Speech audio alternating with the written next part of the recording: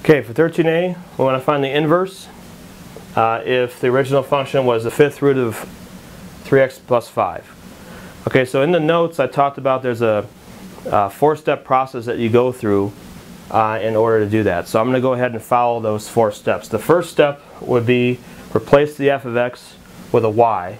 So I have y equals fifth root of 3x plus 5. The next step when you're finding an inverse is you need to switch the x and the y.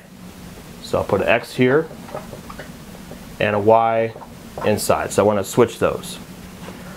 After that, what you want to do is solve for y. So that would be your step 3 is solving for y. Now in order to solve for y, we want to get rid of the root that's there.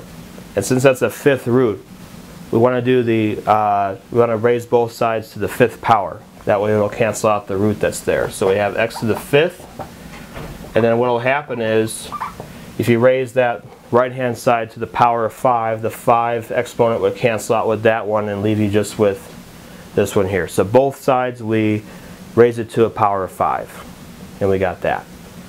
We still need to solve for y, so we're going to subtract the 5. So x to the 5th minus 5 equals 3y. And then you would divide both sides by 3, and you get x to the 5th minus 5 over 3 equals y. What you would put for your final answer, and this would be step number 4, is you want to use the proper inverse notation there. So that the y gets replaced with the inverse notation, and we just write x to the 5th minus 5 over 3, and so then this would be your final answer. So you don't have to worry about doing a check. That means you don't have to try and plug this one into here and this one into there and cancel out and see if you get x on both sides. You can do that if you have extra time on your test, but it's not asking you that on the test itself. It's only going to ask you to find the inverse, which will be this one here. Okay, for 13b, we have another inverse one, but this time it looks a little bit different. This one we have a fraction one. These are solved a little bit different way, which is why I wanted to show you one of these examples, because this is possible to be on the test as well. Alright, so if we do this one again, we're going to follow the same 4 steps for finding the inverse. The first thing would be to replace the f of x with a y. So I have y equals 3x minus 2 over 2x minus 1. Next thing you want to do is switch the x and the y. So everywhere I see a y, I'm going to put an x. Everywhere there was an x, I'm going to put a y. So this, what will happen over here is now we're going to get 2 y's over there. Now the idea here is to solve for y. Now first what we need to do is get rid of the fraction. So we can either multiply both sides of the equation by 2y minus 1, or we can also cross multiply.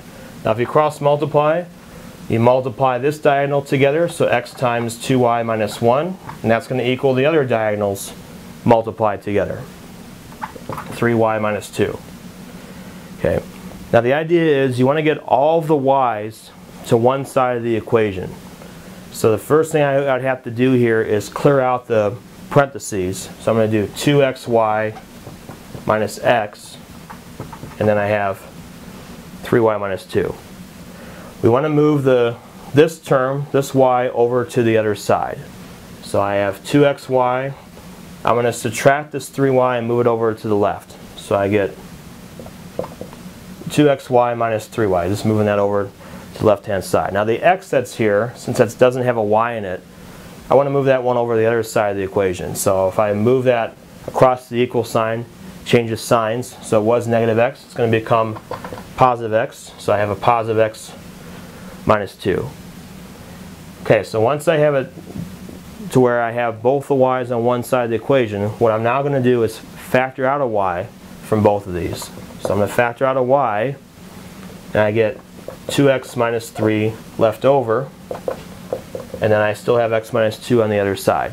The reason why you want to factor out the y is because that way both the y's turn into 1, and now you can divide both sides by 2x minus 3. You want the y by itself, so this is the one you're going to be dividing by, and you'll get x minus 2 over 2x minus 3.